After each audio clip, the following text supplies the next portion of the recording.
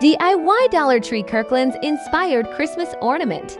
Again, using these glass jars from the Dollar Tree, remove the little cork lid, take out the tree, cut down a few pieces of burlap ribbon. I do pull off some of the strands to fray it a little bit and add those into the jar. Dollar Tree has these pitberry garlands. I'm going to use the red and wrap it around a piece of greenery. I mean, how simple is that? Place that right down into the jar. I add a little pine cone, and now you can hot glue your little lid back on. Then I wrap some Dollar Tree twine a few times around the top of the jar.